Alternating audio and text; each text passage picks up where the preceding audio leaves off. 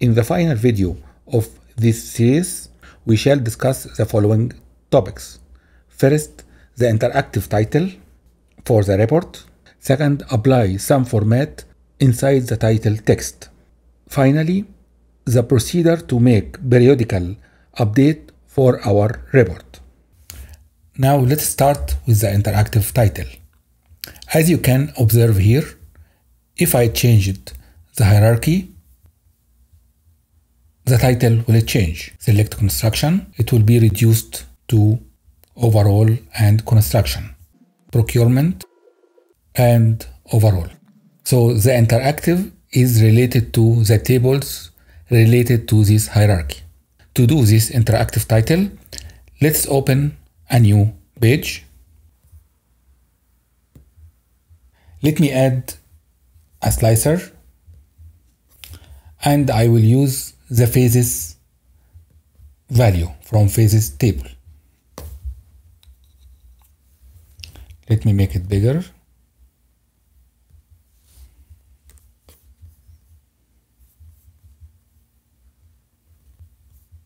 And I will add the card for the title. Now I want to read the phases in the slicer to the card. I will create measure, call it phase title. To read the value from the slicer, I will use function called selected value. Whatever value here we want to read, I will read it from the table and the related field. So I will take phases table, phases field and enter. Let me select the card and assign the measure to the field. As you can see here, it takes the same value. What that means? Now the slicers is filtering the table. So if I read by selected value the table and the field, I will get the filtered value. But this selected value is using for one value only, not multiple. Now, if I select construction, it will be changed and so on. Now, let me change this slicer to our hierarchy slicer.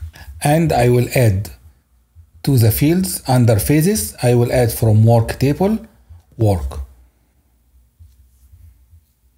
And open.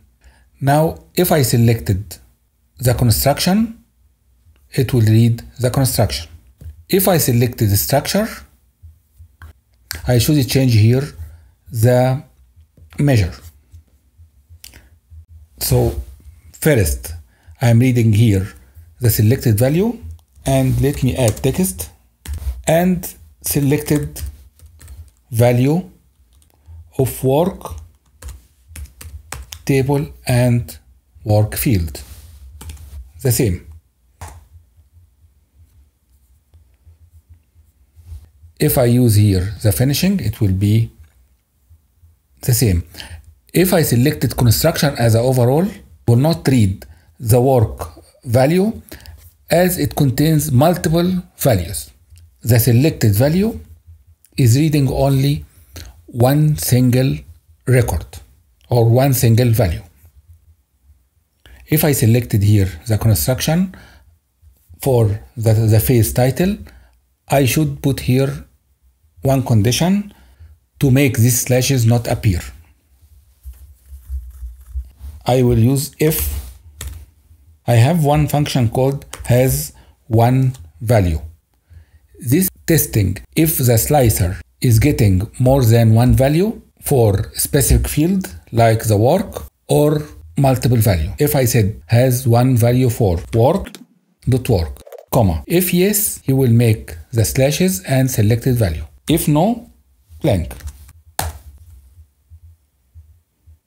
So if I selected here the construction as a phases, the work will be multiple values, so it will be blank. If I select structure, means that it will be one value and it will make the slashes and the work value. I hope that is clear. Now let's return back to our report and see the measures that we are using for our title. This is the measure, current path. I make it readable by adding variables. The first variable is reading the overall from the WPS overall. The pH is reading from the phases, and work and floors if we need. This value will be read from the tables through the slicer. I make here condition about if this selected value is null. When you select multiple value for the phases, it will give me null as a value. So if it is not null, I will put the slashes and the value. And the same for the work and the same on the floor. I hope that is clear. For the second part, to make some format for the title, let me add a new page. And I will add visual called HTML content. Get more visuals. Search for HTML content. It is a free visual. Add. Okay. Let me add it to the report. As an example, I will create one measure contains text. New measure. HTML text equal. I will add simple text, for example, our report for work and phases. Enter. Let me add this measure as a value for the HTML content. I make the font bigger. Okay, so this is a simple text. If you review the HTML language, which is very simple language, for the word work, I will make it bold. I will add tag B, and after the work, I will add closing tag and enter. As you can see here, because of the tag opened and closed, the word between these tags will be bold. If I want to change the color of the face, simply open tag, font, color equal red, close, and after the word, I will close the font.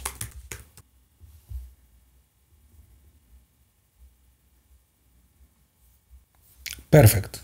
So now we can control the format of the text. Keep in mind that all these tags inside the text. Let me add now hierarchy here.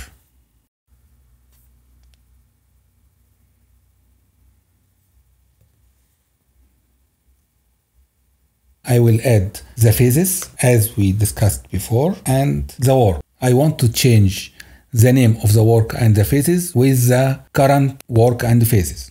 So I will use the selected value. Now let's read the HTML text. To convert any part of the text to a value from the slicer, let me select the word and I will close by double quotation the previous text and sign and the quotation for the next text. Between these two and I will put the value that we need from the slicer, which selected value of work and work field. For the phases, the same. Perfect. Now if I change it to finishing work, it will be changed here. If I go to the HTML text again, and between this bold, I can put font, color, equal blue, close, and before the bold, I will close the font. Perfect. So it is working fine. To go in depth in this, you should study HTML codes, which is easy, and you can apply it here through the HTML content. I hope that's clear. Finally, let's do the update of the report and feel the easiness of the process. For updating Primavera, I will make it quick, but you can review the second video I have made in this series. Now let's update Primavera project.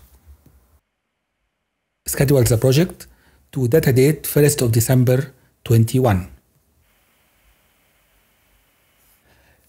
Let's export the data in Excel format as previous update.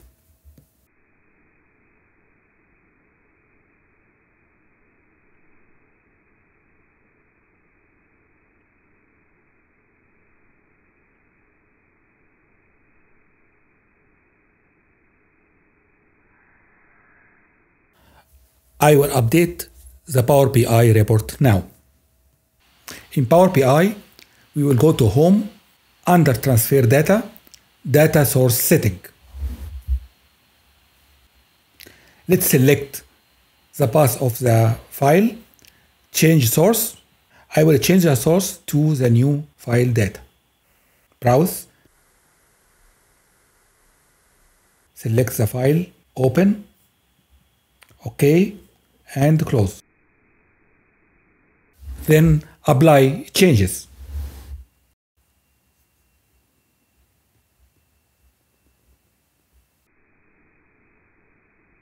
You can notice that the data changed and the overall progress updated. You can compare the data with the data came from Primavera. Perfect.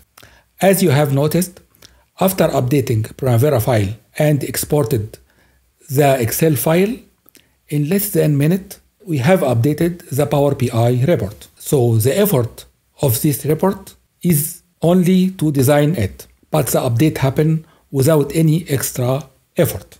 We have reached the end of the report. I hope you enjoyed this report and the automation process. This report is only for the beginner stage. Many topics like Gantt chart, cost distribution, resource distribution, and many advanced topics will be discussed later. To the next videos and series, enjoy automation.